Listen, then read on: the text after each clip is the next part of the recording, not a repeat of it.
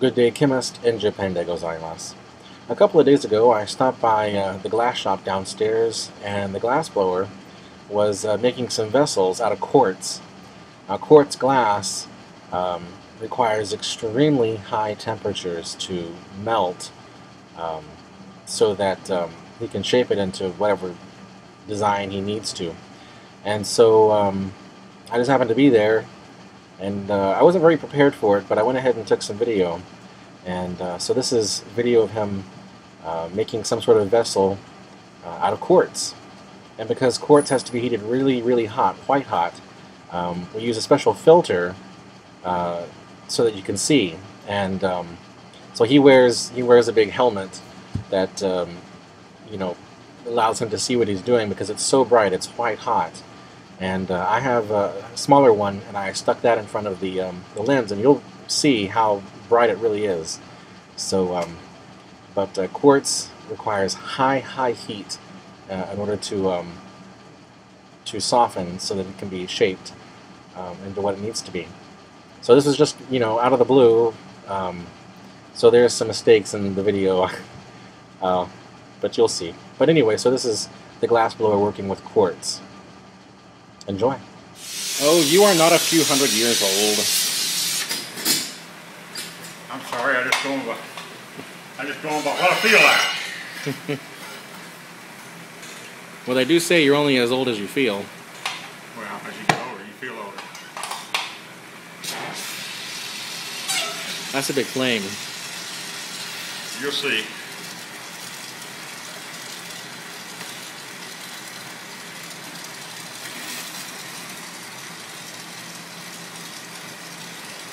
You'll find when you're younger, your weight doesn't bother you as much, and as a matter of fact, it'll make you feel stronger.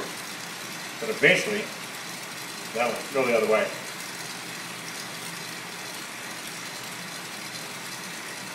So why are you putting these two pieces together? Just for a holder. Oh, holder. A lot of build something over there.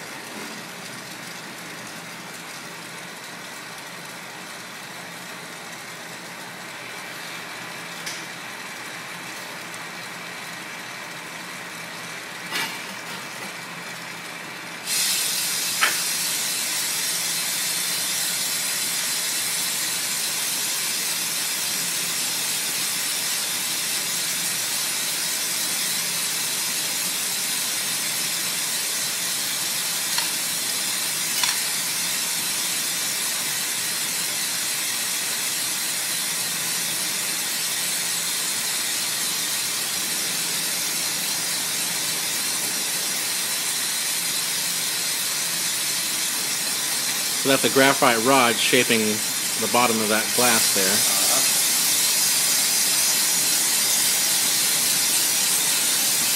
Being on this side of that torch is really hot.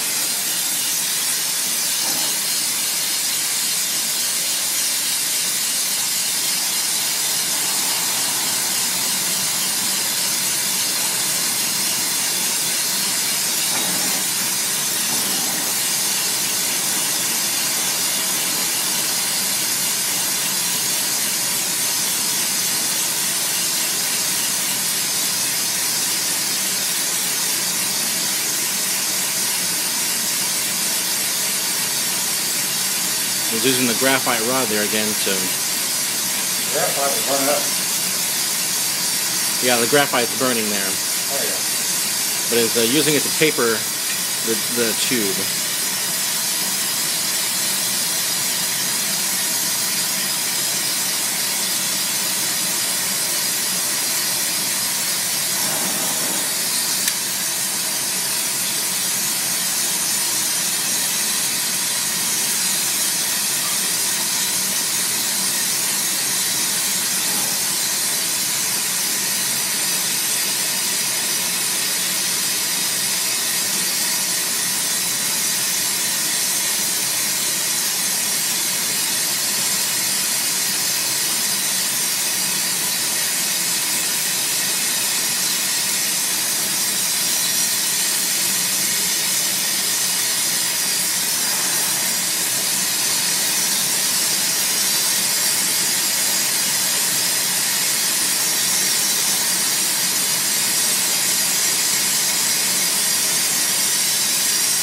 You can see the tip of the graphite rod there is red hot.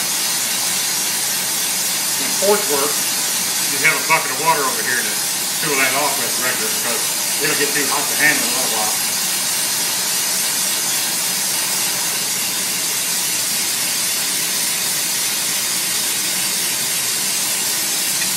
The flame he's using is only oxygen and natural gas.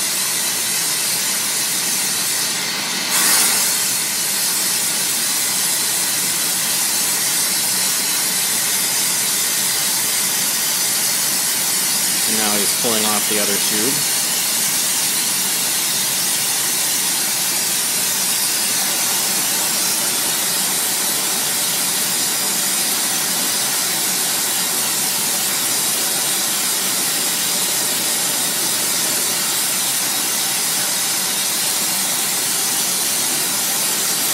See the difference? That's quartz, this is fire wreck. See the difference? Yeah, big difference. That orange you see coming off there is sodium.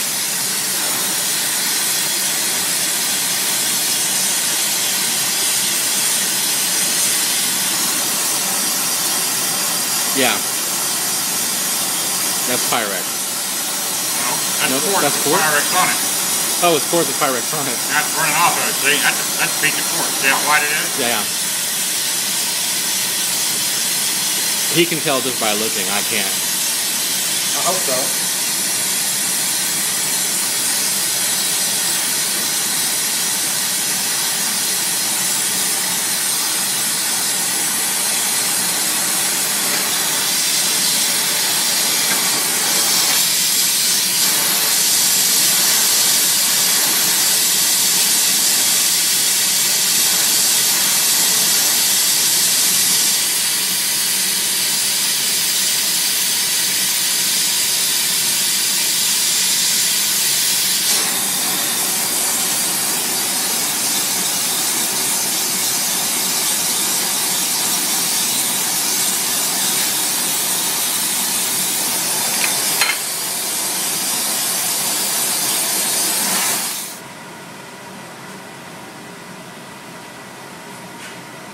So right now you're just purging?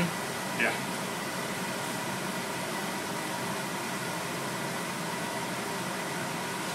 I'm purging it while it cools down in there. As it cools down, it lets that air in there collapse a little bit instead of being expanded. So when it draws back the argon that I'm purging with. So I'm doing everything I can to replace everything in there and leave nothing but argon. Now see, if I had a vacuum system tied onto there, I could suck a vacuum, backfill with that just a little bit, with a little bit of argon, and then seal it off and it'd be under a vacuum with argon, just like they make neon lights. I would like to get with some people and learn how to make neon lights. Yeah. I think it'd be fun. Well, if you do, take me with you. Pardon me? If you do, take me with you. Yeah, I think you'd like it.